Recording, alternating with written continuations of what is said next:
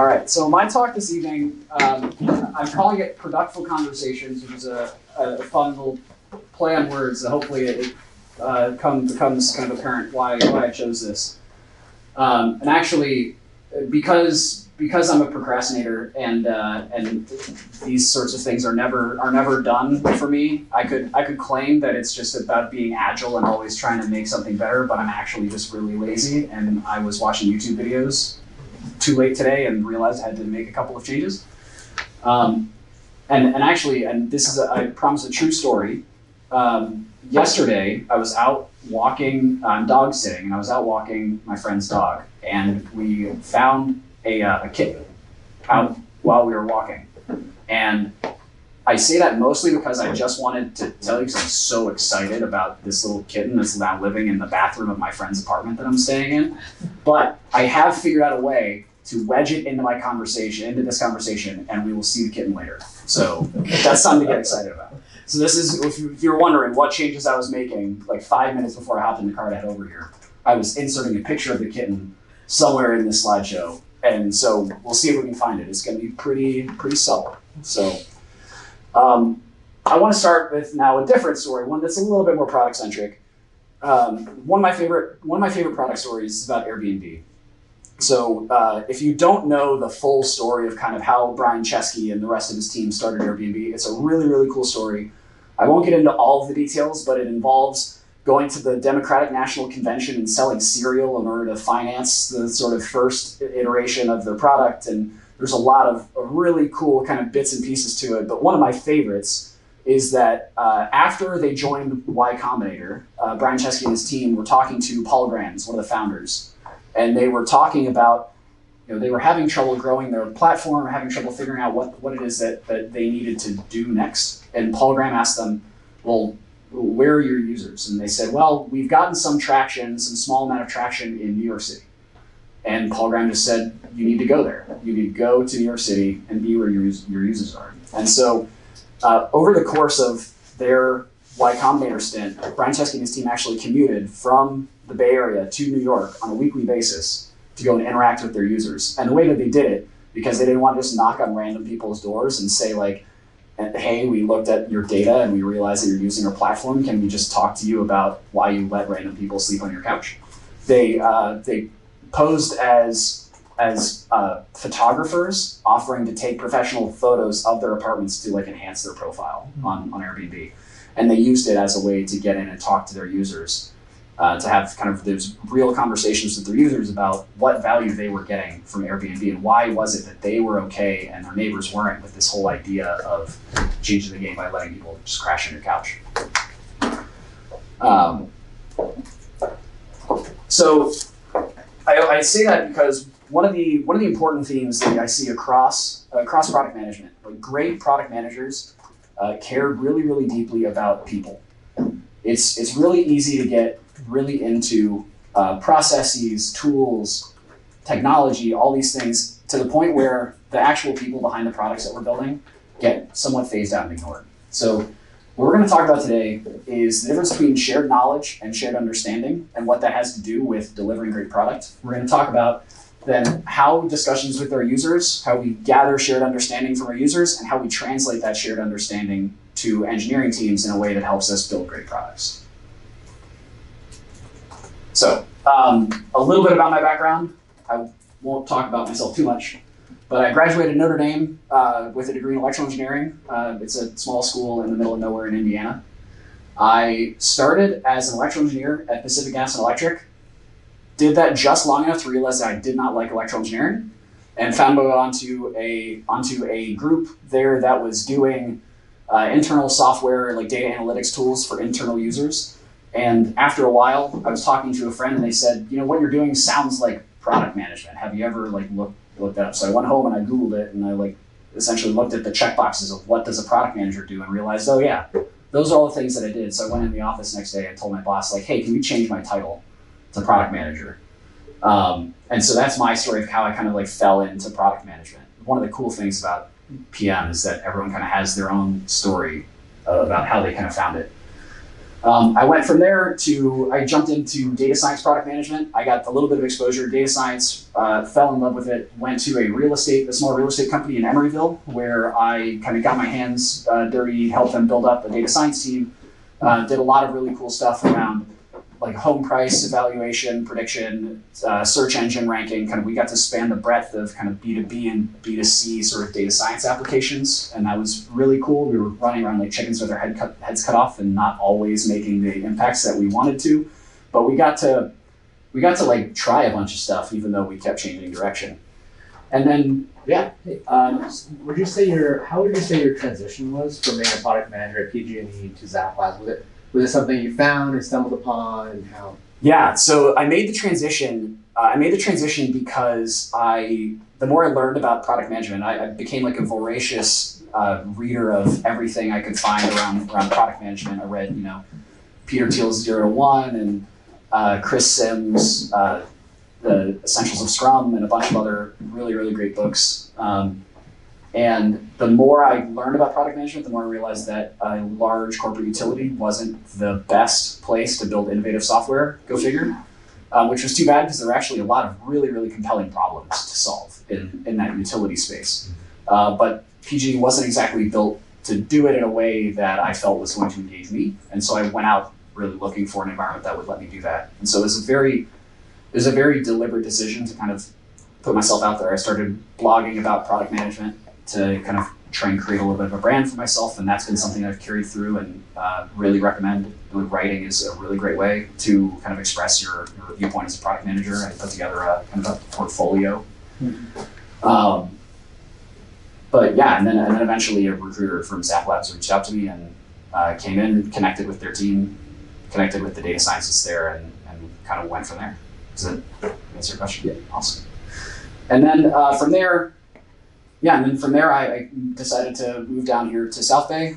Started with Qventus. I've been there for about a year, where I'm now I'm a senior product manager at Qventus, where Qventus is a company that builds hospital operations software with AI at its core. We do a lot of stuff around helping teams prioritize patient care and things like that, guiding operations around the hospital. And my role there involves a really wide breadth of things. I own pretty much all of our user-facing product at this point because we had a PM who left, and so now I'm 2 PMs. And I also work with our data science team to develop a lot of our data science algorithms. And then also over the course of my not too long career, I've gotten into a few side projects. Most of them disappointingly not as cool as they sound, like the Nightlife mobile app. Not as much fun as it might sound, but lots of lessons learned. I was the co-founder of a startup accelerator for a time that was even more ill-fated, and I've kind of dipped my hand into product consulting. It turns out that people who need product consulting don't typically know they need product consulting, which is an issue that I'll solve at some point. Maybe not. And as I said, I write a lot. My blog is Medium at Jack Not John. And I love to play Ultimate Frisbee. If you look at my backpack, I've got a Frisbee clipped to my backpack at all times, just in case. All right, jumping in. If you haven't read Jeff Patton and his book on user story mapping, I really highly recommend it. Jeff Patton's one of my favorite product management authors. Shared understanding is when we both understand what the other person is imagining and why. This is kind of a universal concept that we're going to keep coming back to around the difference between shared knowledge and shared understanding. So shared knowledge, I think is kind of illustrated here. It's what happens. Shared knowledge is what happens when you read, when you just like read an acceptance criteria about all the things that a product needs to do without understanding the context around why it needs to do those things. It's the reason why, like, this is a really good illustration, I think, of kind of prototyping and the sorts of discussions, how discussions lead to shared understanding and bridge that gap from shared knowledge to shared understanding. It's also why I really shy away from documentation as a primary means of communicating product requirements, and I really love having really heavy conversations, and we'll talk about that. And so, talking about shared understanding, it's the job of a product manager to take an understanding of a problem that a user is having and translate that into understanding of into engineers' understanding of how to solve that problem. So product manager at the very core, if I were to describe product management in a nutshell, it's understanding someone's problem and translating it to someone who can actually solve it. So we're a fun like go-between where we have to know what everyone is talking about and be able to translate that concept to a really wide range of different people. So there are two sides to that coin. The first is we have to understand our users' problems. So what are the ways that we can do that? A lot of times customers' problems are really complex. If you haven't heard this sort of apocryphal tale of the elephant, imagine a bunch of blind people are examining this elephant. You have someone who's touching the trunk and says, oh, I'm looking at a spear. Person on the tail says it's a rope. Really, you only get a full understanding of what's going on until you back up, you get the full picture. What this ends up looking like in product is this is the like a very basic layout of what ends up happening when we're interacting with users. A user over on the left, a user has a problem. They don't tell you about their problem. They tell you what they want, right? It's that classic Henry Ford quote, if I had built what people asked me, I would have made a faster horse. Yep. Users don't ask for what is going to optimally solve their problem. Typically, they ask for what they think might solve it.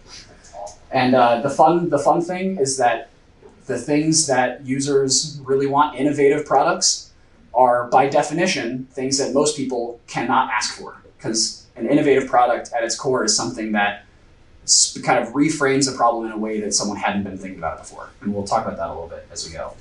This is kind of the ideal, right? This is where we're trying to get. The user has a problem, they tell us what they want, and we intuitively say, oh, well, I know what you're asking for, but I'm gonna actually go in and solve your problem.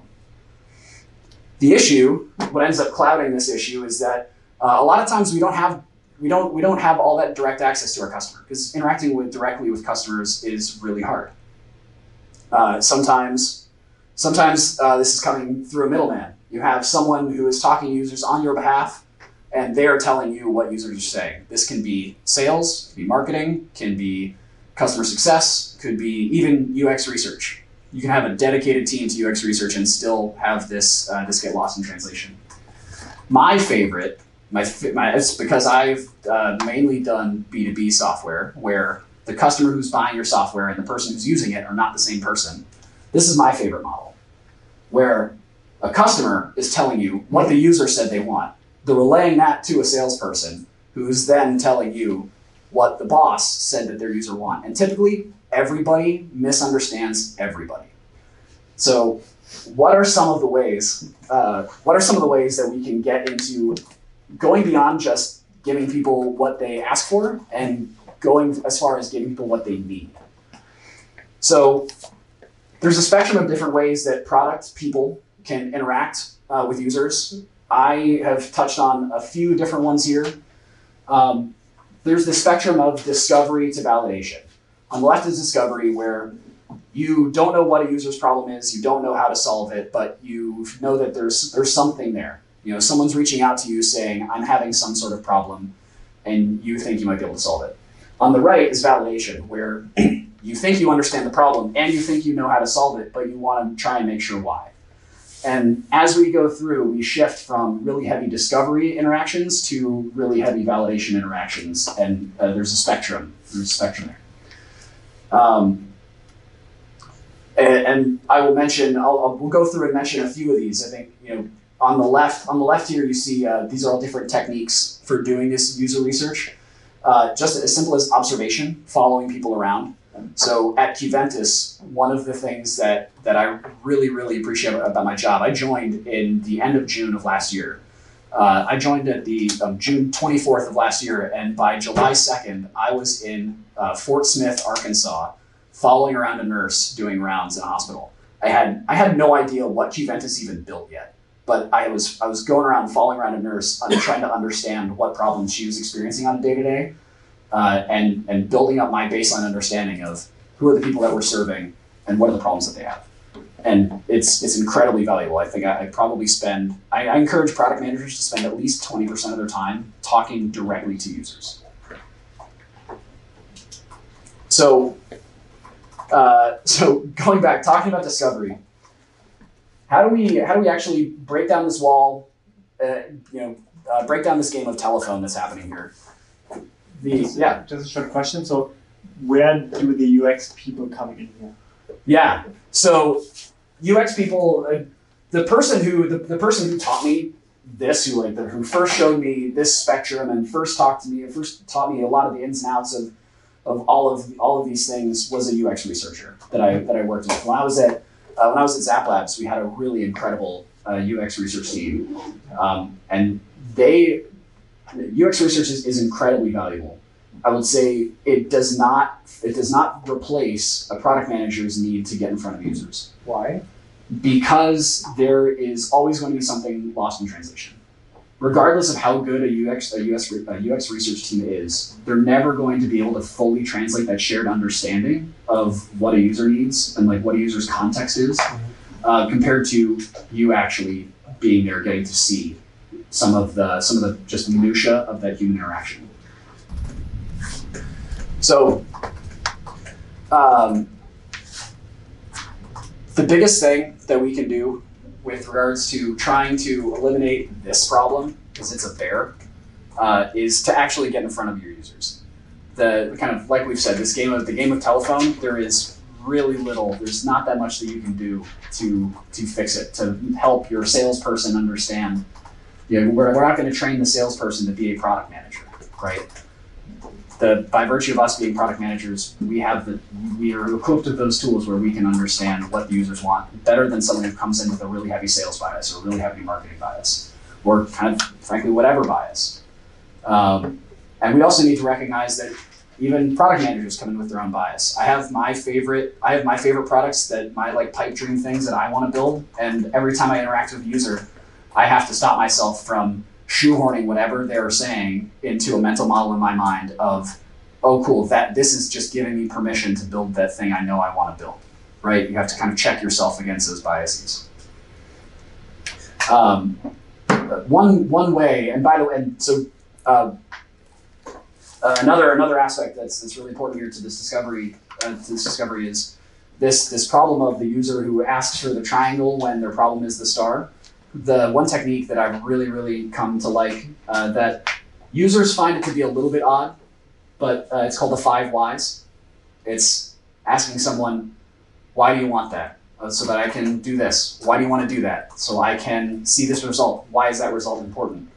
And it's this technique of really getting at the root of why they're asking for something. And a lot of times I'll frame that as, I'm going to do this exercise called 5 whys. I'm not just trying to be a petulant child. I'm not just trying to ask you, I'm not just going to be here asking why, like a toddler, because I don't know what else to say. This is actually an exercise that I found to be productive. It helps develop some really close relationships with users when they're able to kind of feel you getting at the root of the problem. Because there's something really cool about a user coming to a shared understanding with you about what their problem actually is. And so this is kind of what I'm talking about. One of the key thing that we have to think about when we're doing this discovery work is challenging our mental models. So we go into these, when I talk about these preconceived notions, they often take the form of these mental models. And so our job is to go in, figure out what problems there are, and challenge our mental models. And this is where, careful, it's easy to miss it. Kitten break. Okay. So this kitten, let me tell you about this kitten. Dude's adorable. He kept me up all night because he was in the bathroom like meowing like crazy. But anyway, he's still adorable. This is why I'm kind of plucky today, is because I did not get much sleep. But it fits here. I swear it fits. I was talking to the co-founder of my company because of course the first thing that I did was post this on our company Slack channel and be like, holy crap, I found a kitten. And I was asking around the company's website, or the company Slack channel, saying like, hey, where should I take this cat? I need to find a shelter. Which shelter do I take it to? And I got online, and the local area here is like a rat's nest where there's a shelter in Milpitas that only takes animals that were found in Sunnyvale, and that's the closest animal shelter to me, but they don't accept animals that were found in Milpitas. And so, but there's another animal shelter, and so it was this whole really confusing environment, and I was having trouble kind of solving this problem. So I came into it with this problem in my head of, I need to find the right shelter for this cat so that I can get rid of it, because I'm not going to adopt the cat. And my founder said, well, have you just tried asking whether anyone in the company wants to adopt it? Then you don't have to worry about it. And when I was kind of thinking today about like, oh, what are some good examples that I can talk to people about what are kind of examples of mental models, challenging mental models, I realized like, oh, here's like a fun example of, I'm not looking, my problem is not that I don't know which shelter to send this cat to, it's that I don't have a place to send this cat. And so now I just reached out to my friends. I put it on Facebook, and I sent it to my Ultimate Frisbee team Slack channel, because of course the Silicon Valley Ultimate Frisbee team, we have a Slack channel. And I found like 4 people who now want to adopt this cat. So like, problem solved. And even though I have no fucking clue, sorry, okay. Even though I have no clue what animal shelter I should have taken this cat to. And I don't know, and no one might ever know. I think these animal shelters are empties because no one can figure it out. That's a strategy. Yeah. Another example that people have probably heard before, this is like a really popular example, and it might be apocryphal because I don't know where this, every time I read it, it happened in a different place, but there's this problem of the elevator is too slow. People in this office building are complaining that the elevator ride takes too long. And so someone who is in this kind of solution mode, who's not challenging their mental models, is going to say, okay, well, we need to make the elevator faster. How can we do that? We have to reinstall a new elevator. Let's make more elevators so that it doesn't have to stop in as many places. Let's soup up the elevator with turbochargers, or let's make a hyperloop that goes from the ground floor to the top floor, and it'll be great. It'll be really expensive, but yeah, we'll make the change. Reframing the problem, challenging our mental model, we say like, well, maybe the problem isn't that the elevator is too slow. The building manager, the building tenants are asking us to make the elevator faster, but the real problem is that they're bored. They feel like they're waiting for a long time. And so reframing the problem, the wait is annoying. How do we solve that? And so there is this, I'm not sure if it's real or not, but the story is they put up mirrors in the elevator lobby, and by virtue of people being able to look at themselves, because people are vain, and that of course is what fixed the problem, just felt that the wait was shorter and solved the problem. People stopped complaining. We had a similar problem recently that I just kind of realized. Our users were complaining. Our users are in our emergency room, are running around with iPhones, getting notifications all day. They're getting notifications when an ambulance arrives, when medication is ready for one of their patients, when one of their patients has a stroke, all of these things. They're constantly going off. We were getting complaints from users that they can't hear the Qventus noise. They can't hear when nudges, when our notifications are happening on a mobile device. And they said like, oh, well, something, and we had a bunch of users, including one really, really vocal and adamant nurse manager say, there's something wrong with your code where your beeps are not as loud as the other app's beeps. And of course, that's not the case, because it turns out that's not how mobile apps work. And we couldn't go into the code and make our beeps louder. But what we did try is finding a more distinctive noise. So we kind of said, oh, well, what if we change it? What if we change it so that our noise just sounds unlike all the other notification sounds? And actually, instead of asking, we just did it. And they stopped complaining. Go figure. And so, and what was fun is that even when we went out and reached out to this particularly vocal nurse manager and said like, hey, have you noticed any problems? And she said, no, you guys fixed it. You made it louder. And you're like, cool. Yeah, totally made it louder. We're going to get into validation here in a second, but transitioning over into validation, once someone can see and actually interact and touch with something, that's when you really start to learn whether or not what you've built is going to help them solve a task. And so there's a little bit of that kind of product intuition that is required to say, here's what they told us.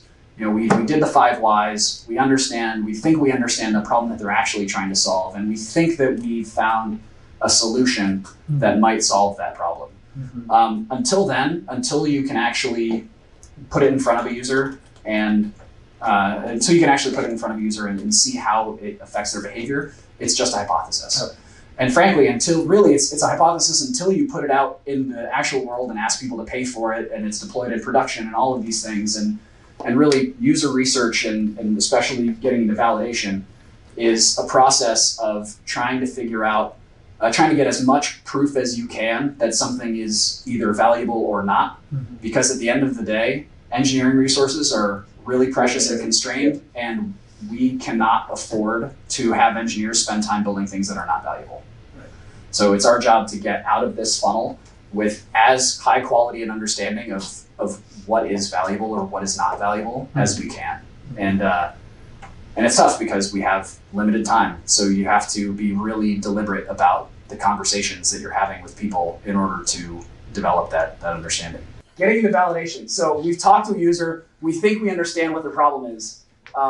We meet up with our designer, with our lead engineer. We figure out how do we think we might be able to solve this problem, and we come up with a solution. So this is I'm going to misattribute this. I forget exactly which product person I saw this from first, but I want to say, I'm not sure. But this is something that's fairly ubiquitous. It's the four risks of product. And when you get into validation, it's evaluating your product along these criteria. Value risk, if it's going to solve a problem that is important.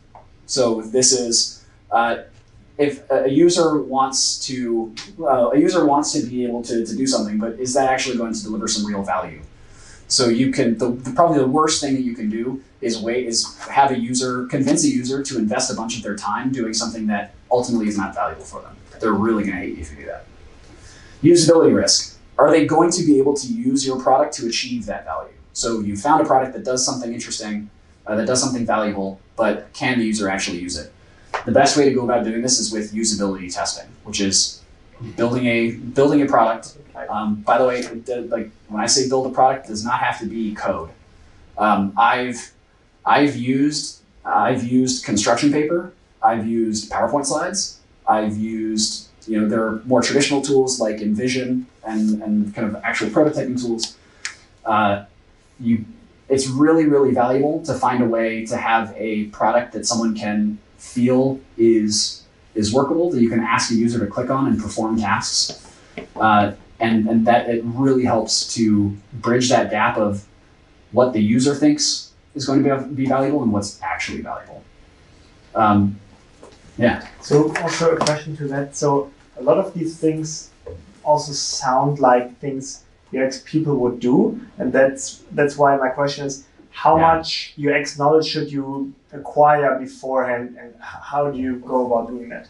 It depends on the environment. So product management is a role that can change really, really drastically from company to company. At Qventus, we don't have anything in the way of UX research. Traditionally, in a place where Marty Kagan, in his book Inspired, has a really good chapter on kind of roles and responsibilities in agile product teams that talks about this. But if you don't have UX research, it generally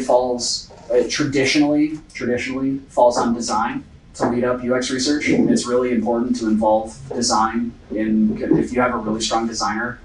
It's always really, really cool to see what a designer will come up with in terms of like, here's a way that we might solve this problem. And if you can solve the problem in a more interesting way the first time, you have to iterate less because you're taking more shots on goal. But yeah, if you do have UX research who's doing this prototyping, and I would say typically UX research, I've seen a mix in terms of whether or not UX research does actual like prototyping, and sometimes it's UX research is just translating user needs and things, and then The team does the prototyping, then you pass the prototyping back to UX research and they administer the testing. That's what I've seen as a more traditional model of how UX research works. But one of the things I love to say about product management is product managers fill the gaps that teams don't realize they have. So it's up to the product manager to be kind of that entrepreneur and say, I know what all the things are that need to happen, and I need to recognize when any of those jobs are not getting done. So I like to say product management is one of those mile wide, foot deep sorts of jobs where you have to know a little bit about everything. And typically product managers, really strong ones, are really voracious learners, where when they're challenged with something like, oh, I just realized that there's no one doing UX research, they pick up that gauntlet and they go and learn what they need to learn about doing UX research so that they can fill that gap. And then a couple of tips. I'm not going to deep dive too much on validation, but have them show you, not tell you. This is what I was talking about with regards to prototype testing. Put something in front of your users and ask them accomplish this task. If you've ever had the chance to participate in a UX research study like this, I highly recommend it. It's really interesting to watch someone who's working on a consumer product ask you questions like, how would you go about logging in from this page? And all these things. It feels weird. You feel like a test subject in the moment, but you can tell, being a UX or UX research person or product person in that situation, you can feel like how valuable just being able to watch like all the places my cursor goes before clicking on the thing that's obviously the right place to click, right? The person who designed it says, oh, well, there's no way they could click anywhere but this really obvious login button. And there's nothing more frustrating than watching a user like scroll down and like, oh, maybe it's in the footer. Maybe it's down here in the footer. Maybe it's on this other, maybe I have to click on the about page and like look at the picture of the CEO in order to find the login page. It's amazing what you can learn. Never ask, do you like this? Or if you do, make sure it's just one of many, make sure it's one amongst all of these other types of questions. These are so just like when you're getting into actual like conversations with users about something, maybe you don't have a prototype yet, maybe you're talking about a concept. Asking, do you like this? People like a lot of stuff that they don't use, that they don't get value from. You know, I really like that kitten, but I'm allergic to cats, so I'm not gonna use it. That sounded bad. What price would you pay? What would you actually pay for this product? One of my favorites that my boss taught me is, if you were to pitch this to someone else, how would you do it? What would you communicate as the big value add? If you had to go, imagine you decided you really loved this product, let's make that leap. How would you tell your boss to buy this product? What would you tell them about it? Or maybe you're even earlier in the process and you're talking about problems that you might be able to solve. The user's telling you, well, we've identified 3 or 4 different areas that we could potentially go into. Here's $100. How would you divvy up that money in solving each of these 4 potential problems? Or just actually ask someone to buy it. If you have a prototype, there's all sorts of fun stuff you can do around saying like, oh, well, it'll be available in a month. Go ahead and buy it now. Here's what you see a lot. Right, going back to our little colorful people, our little colorful avatars. I see a problem. I write a JIRA ticket. Here's the thing, it's yellow, it's gotta be pointy. And the engineering team says like, oh, of course, it's a triangle. It's a problem. It's a problem. As we kind of said, all these resources' time is incredibly valuable. And if we are doing that poor job of translating value, then something is wrong. Obviously, this is a really simplistic example, but it highlights the principle of kind of one of the things I touched on earlier of some of the imperfection of documentation. This is translation of shared knowledge, not shared understanding. So we're going to talk about some techniques that we can use to bridge that gap and develop shared understanding, both with users, how we can engage our team to help understand users better, and then once we think we understand how we're going to solve the user's problem, how we then translate that concept accurately back to our team. So before I jump into those actual techniques, if you haven't seen the product manager's motto, with great responsibility comes no power. Product managers don't actually manage all that many people usually, which is really weird trying to explain it to my grandma, who asks every time I come home what it is that I do. And I have to explain to her that despite the fact that manager's in my title, I don't actually manage people. She gets a little bit disappointed because she comes from an age where being a manager is like a really big deal. She's like, oh, well, that's cute that you have manager in your name. But as a product manager, we're faced with this struggle of how do we actually motivate our team to solve the right problems? How do we communicate to them what it is that's going wrong? And talking about kind of this concept that I have of a productful conversation. Conversations with engineers that really lead to action are ones that communicate a user in pain. Great engineers are motivated by users in pain. Even if, and this is a quote from Inspired by Marty Kagan, really, really great book. If you can show an engineer that there is a real person out there that is having a problem, and you can get that engineer or anyone on your team to really empathize with that person, with their struggle, they're going to be motivated to solve that problem, whether or not it was them that caused it. And I've seen this time and time again. We'll talk about some of the settings in which you can have these conversations, but these great productful conversations are ones that use things like direct quotes from users. They use clips and videos, and it's how we win. It's how we win this game of telephone, right? Winning this game of telephone is all about connecting users and engineers as closely as possible. PMs are the go-between. In an ideal world, PMs wouldn't be necessary, and engineers would just understand what users need inherently at all times. Because that's not really possible, we're left with this good, better, best of good is sharing insights with users, supplementing with quotes and recordings. There are a lot of teams that don't even get that far. Better is having real collaborative discussions about users and their needs. So we're not just sharing materials, we're not just sharing PRDs with quotes and things like that, and recordings, and not just recordings of user sessions and all those things, but having real collaborative discussions where there's a product manager and a salesperson who's talked to a user and someone, Qventus delivers stuff in hospitals. We have people on our team who are former doctors, and we'll pull them in to give us a doctor's perspective. And engineers, and QA, and design, and you kind of see where you get. And ultimately, the best is putting your team face to face with those users. So we're about to take a trip to New York to go and visit a customer out there. And I had to convince our eng lead and one of our data scientists why they should take 3 days and not work on whatever projects they're working on, and instead come with me to New York to meet some of our users. And for the most part, I actually just told their boss, like, they're coming with me and you'll figure it out. Because actually it wasn't that hard to get them to come to New York on the company side. But talking about now that we've kind of said, here are some of the tools for winning this game of telephone, what are the settings in which these sorts of interactions happen? Because we can't just spend all of our engineers' time. If an engineer lived with our user, they wouldn't have any time to build anything, right? So engineers hate unproductive meetings. There's nothing worse than trying to pull your team into a bunch of meetings that aren't necessary. So how do we make the most of their time? What are the sorts of structured interactions? Here's the typical life cycle of a feature.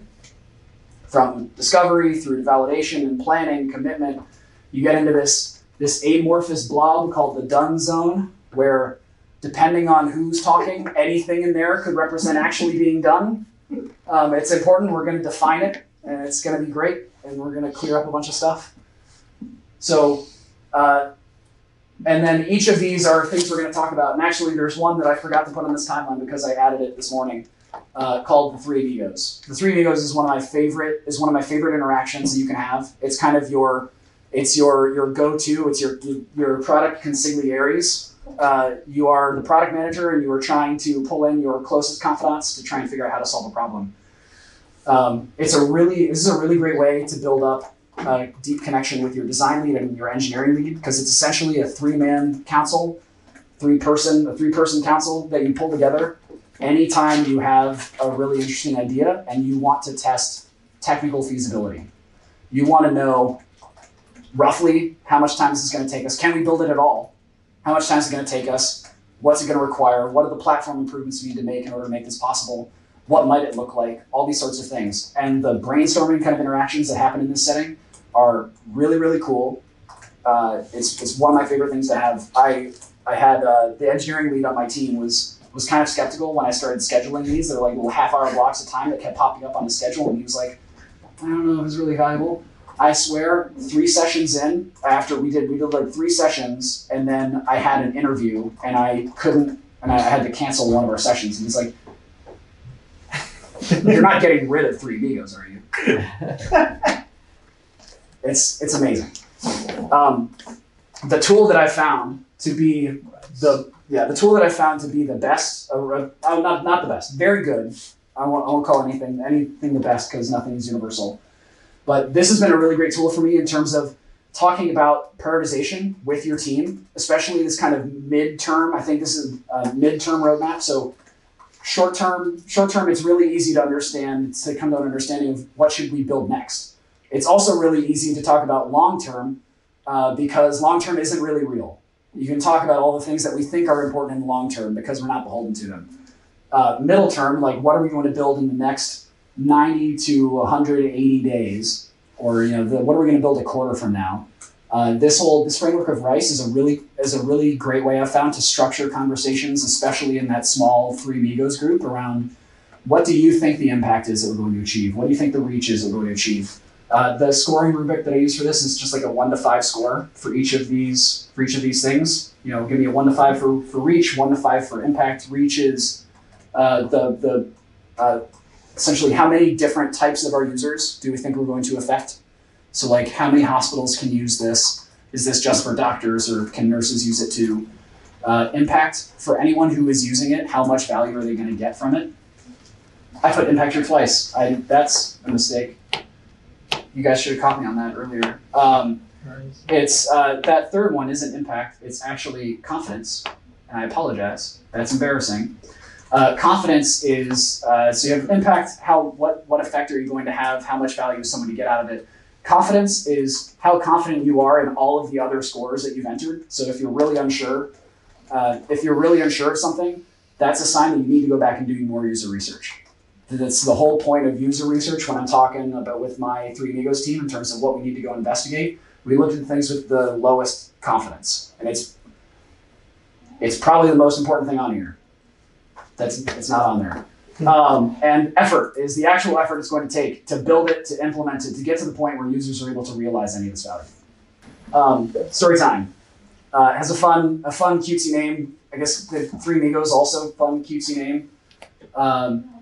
But storytime is where you actually talk about user stories. If there's this is I should have put it in quotes because it's an excerpt from Jeff Patton's user story mapping. A user story is a placeholder for a conversation that you've had about a problem you can solve for a user.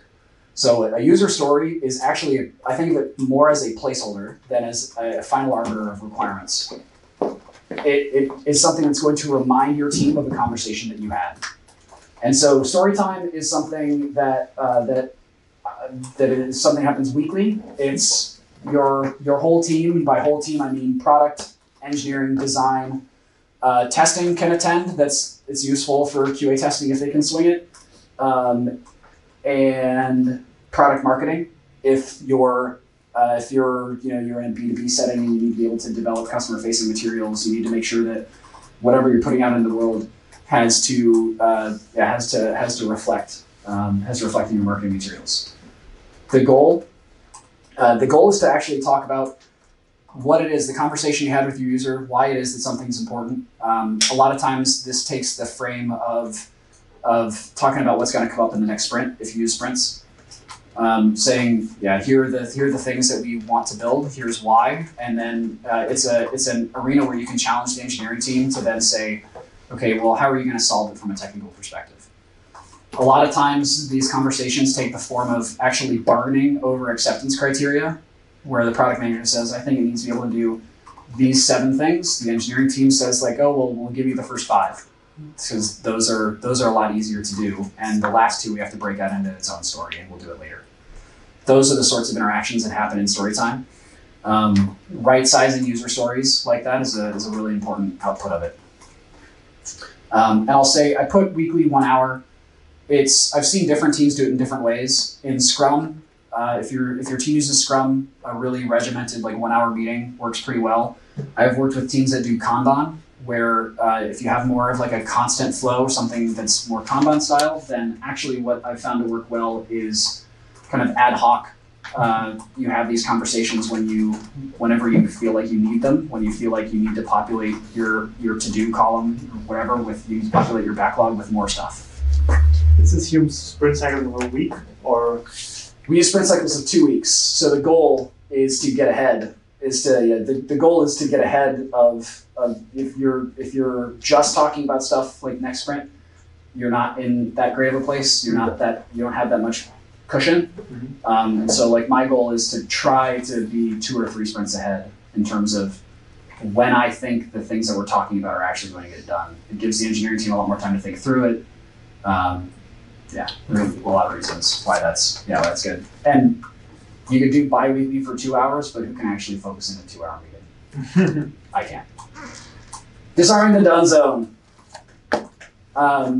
Here are some actual quotes I have heard from people talking about the concept of done. Sure, it's done, but it's not done. It's done, but now we just need to finish it. And is anything ever done, man? I'm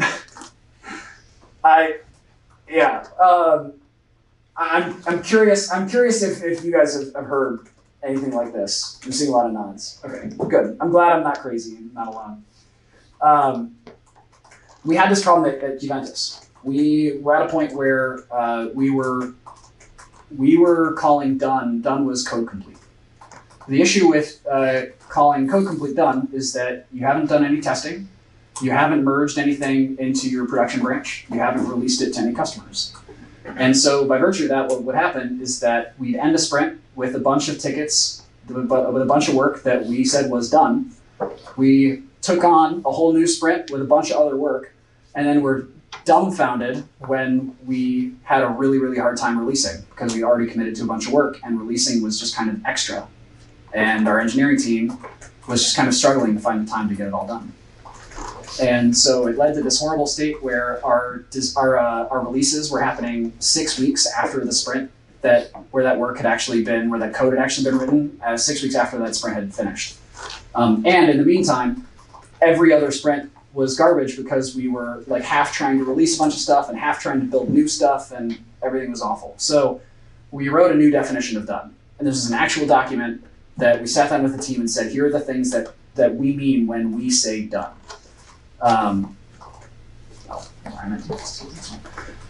These are all the things that we mean when we say this is done. And we kind of got to align all of these teams, say like, well, here's what we found when I talked to each of these people and asked like, what is done for you? Development, like, it's code complete, it's testing, it's releasing, it's customers understanding our product. Where you decide to draw that line can be different. There might be some places where you have a team that does releases and they have a separate workflow from you, and so code complete might actually be done, or testing might actually be a good place to draw the line. But what's really important to this next conversation that we're going to have is that you come into it with a definition of done that your whole team is bought into. And it's sprint planning. Sprint planning is something that trips up a lot of teams, mainly because I think a lot of teams overthink it. Sprint planning at its core is thinking about what are the 1 or 2 things that our team is going to make sure that we get done at the end of the sprint. People really, a lot of teams, a lot of engineers and product managers that I talk to really, really love story pointing. And they index really heavily on story pointing as a mechanism for sprint planning. I hate story points. They're awful.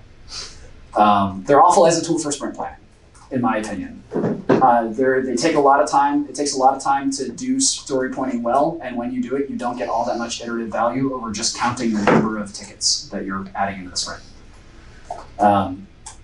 That to say, if any of my engineering cohorts are watching, you guys can use it for whatever you want, and I've told you that before. It's sometimes useful to measure kind of complexity, and I've seen teams use it to measure as like an indicator of complexity, but it doesn't always translate to effort. And that's my tirade on story planning. But the goal of story pointing, or the goal of sprint planning, is to really come up with what is our plan for the sprint. And a lot of times, like I said, we overcomplicate this. We're going to build this thing and this other thing. It's really simple. Regardless of kind of what tickets you're putting in, it's this really simple process of asking the team to commit to a high level concept and then figuring out what are the tickets that represent that work getting done. And it's that conversation around, let's talk about at the end of the sprint, where do we want to be as a team? Part of that is focus. One of the great things about sprint planning is being able to clear the slate and say, hey, the last sprint is over. Let's talk about this sprint. Let's talk about what we want to get done, and actually like focus. I would rather delay one project and like make meaningful progress while something else just completely waits than get 2 or 3 things half done. Yeah. So in the middle, how do you then measure your sprint? So if you insist on measuring like sprint velocity and those sorts of things, I think that in practice what I've found, sprint velocity tends to be a hammer that gets wielded against the engineering team, and it's not something that many engineers really appreciate. And the last thing that a product manager needs is another reason for engineers to kind of get upset with us. Maybe that's just me. Maybe I'm just not that good of a product manager, and engineers are always pissed at me because I'm changing my mind and insisting that what I said the week before was totally wrong and they should believe what I said this week. But there are a lot of reasons for why I'm not a huge fan of velocity, of like team velocity. There's a lot of research to suggest that it takes like 6 sprints for a team to arrive at a steady sprint velocity, and that totally resets any time you change the makeup of any team. And in a real agile like startup environment, for example, it's really easy to imagine your team changing, like not being the same for 6 weeks. And not only that, the concept of a team is something that's really kind of squishy. Not many of us work in a truly cross-functional team. You have one engineer who's working on some project that they are uniquely qualified to work on for a couple of weeks, and comparing that to a point where the whole team is actually working together on a project. They're not really, you can't really equate them together. I will say, if I use actual count of user stories, count of user demonstratable pieces of functionality as my measure for velocity when I feel like it's something that I need. I use it as kind of the litmus test for, do we have way too much work put into the sprint? And if you think about right-sizing user stories, if you think about trying to make all of your user stories roughly the same size, then it ends up over the long run working. The research has said like 80%, as well as going through like planning poker and doing all these things to have really finely tuned story points. I actually want to add on to that. So then because typically people would often say that getting to those estimates actually is not about the estimates themselves, but about having those conversations. Yes. So I assume you're still having those, and it's just absolutely different ways of doing it. Yeah. That's a really good point. I think, like I said, at its core, this is about developing shared understanding, and whatever works. No team is the same. And actually, this is a really good transition into retrospectives, which is the last thing that I'll talk about. Every team is different. There's no team has ever done textbook agile. Textbook agile is an interesting concept of like, it's a team that does sprints and does all these different things and has all these ceremonies and kind of runs through kind of robotic. There's no team for which like textbook agile works. And so it's all about figuring out with your team today, what are the processes that are going to help you really get to shared understanding and knowing that shared understanding of the problems that users are having and how we're going to solve those problems is the end goal of any product and engineering team. And so retrospectives are a great way to center around like, how well do we feel like we delivered things that were valuable to users this sprint, and how can we do a better job? The best way that I found, there's this practice called start, stop, continue. I like to simplify and just do and don't do. What are the things that we need to do more of? What are the things we need to do less of in order to be a better team? Sometimes those interactions can get a little bit heated at times, which is good. You want there to be, there's supposed to be a pretty healthy tension between product and engineering. It's supposed to be a very professional, and we appreciate each other. But if we all agree on everything all the time, then as a product manager, we're not doing. I don't believe that we're doing our jobs well. We're supposed to be a little bit antagonistic and challenge our team's thinking and challenge them to. We're challenging them to think outside the box and all these different things, and we're challenging them to. One of my favorite things is challenging our processes, saying like, is this still the right way to do this? Is our definition of done still valid? Do we really think that we need to meet for an hour each week to do story pointing? One time with my team at Zap Labs, I got rid of assigning tickets to people. Said we're not going to assign tickets to people anymore, and everyone is responsible for knowing the status of every ticket in our backlog, because we had a bunch of people who would just go off on their own and work on their own thing, and there was no kind of team dynamic in our work, and people were making mistakes that other people would have caught. And so we got rid of assignments, and everyone was actually responsible for everyone else's tickets. And we didn't keep it for very long, but everyone agreed that it was a useful exercise. And so the way that I've really found that structures this is this happened, it made me feel blank is a really great way to try to encourage team members to structure feedback. We spent an hour and a half talking about a platform rebuild. I felt like that was a waste of my time. That it's a really good framework to put feedback in a way that is kind of, at Qventus we call it honesty delivered respectfully. And I would say and so that's a really interesting framework. In terms of participants, this is one of the things that I take a really firm stance on. Managers, anyone outside of your team, including your engineer's boss, not allowed in retros. And notes, anything like notes, recordings, all those things, stay with the team. It needs to be an open forum for you as a team to figure out what it is that you guys are doing right and wrong. And it's supposed to be a really kind of sheltered, honest, open discussion. It is kind of very touchy-feely. It's more so than most engineers that I've met are initially comfortable with. But when you actually get the team to kind of open up and talk about it, it can be a very cathartic sort of experience. And how do we go about doing things?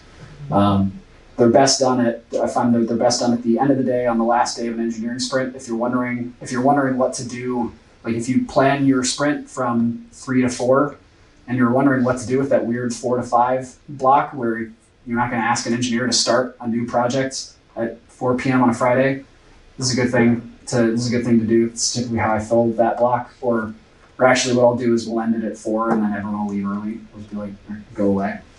And the last tip I'll give here is start with the things that you did wrong, and close with all the things that went right in the sprint.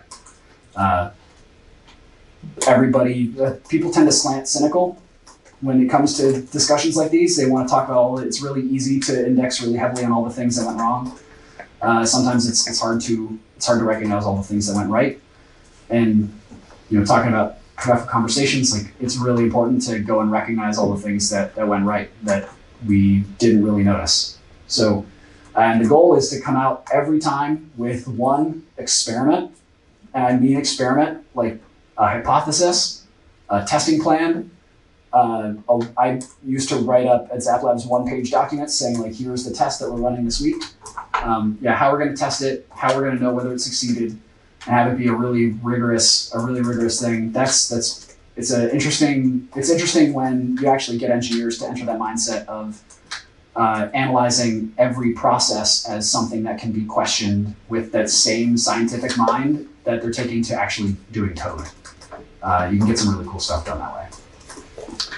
And then the very last thing that I'll say, probably even more important than any of the particular conversations that we've had, are all the little ones that you don't plan. This is why it's really important for product managers to sit with their engineers and interact with engineers as directly as possible, as often as possible. Just my little pitch. Go sit with your team. Super important.